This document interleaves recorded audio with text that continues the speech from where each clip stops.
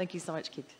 I come from a United Methodist background. I grew up in Holland and Little River Academy and was active in the Methodist Church there. And I even started playing in church in middle school when I would play the piano and the flute some. And then I even went to the Baptist church with my aunt. It's sometimes strange in towns where there's kind of the in-church in town, and all my classmates went there. But anyway, I would go there at night, and usually with my parents. And so then as I went to college and started taking music history, I learned about the ordinary and the proper of the Mass, about the Credo and the Sanctus and the Kyrie and the Agnus Dei.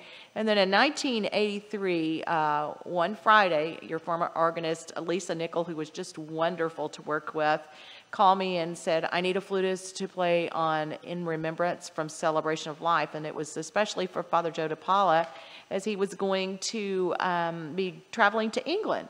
So Lisa so generously brought the music out to Academy, and I learned it in 48 hours and had a wonderful experience making music with the choir and sharing worship with the congregation. And following that, I played in Christmas Eve, and there were actually, after that, many Christmas Eves that I enjoyed celebrating Christmas with everybody from 1987 till about 96.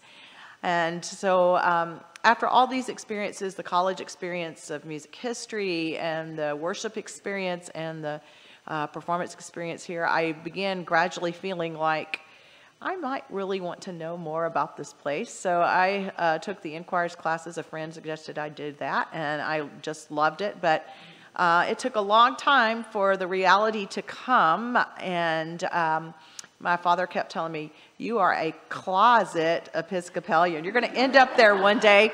Well, I finally did 1 year ago on September the 19th. Bishop Ryan came, and I got to experience the laying of hands, and that just sent a chill up my back. It's just was such a wonderful, inspirational experience. And those of you that will be taking Confirmation 101, it is so fascinating. Even though I've taken it a couple of times or so, I always learn something new each time. I love the symbolisms in the church, and that is the Christian symbols. They're so meaningful and just are very, very, very special. And I think you'll find that as you study the history of the church and what its doctrine is, it's going to be very rewarding for you. I really feel that the Episcopal Church is a wonderful educational institution as well.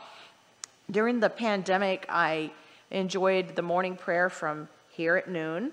And also, I even started listening to it straight from the Washington National Cathedral. Thanks to Patty for sharing some of those links in the Facebook group.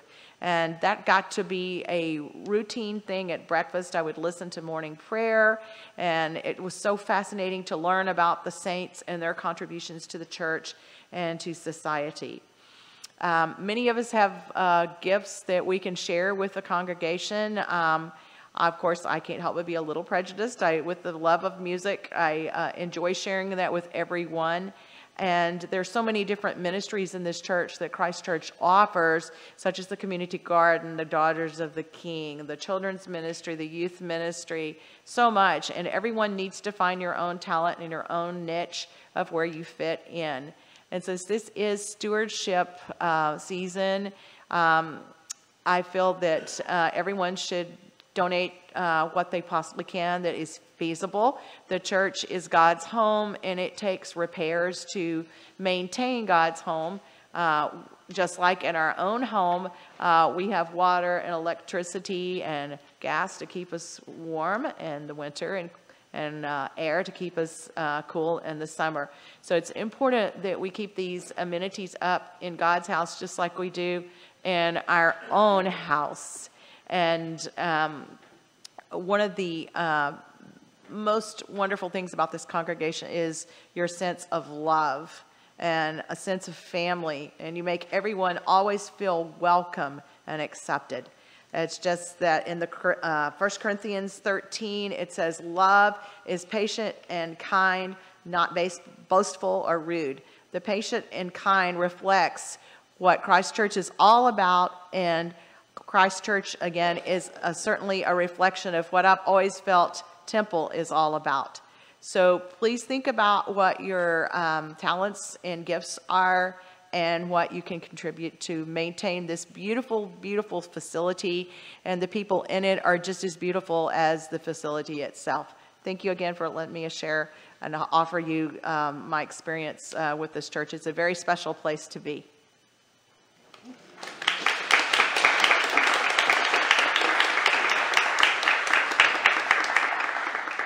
Let us walk in love.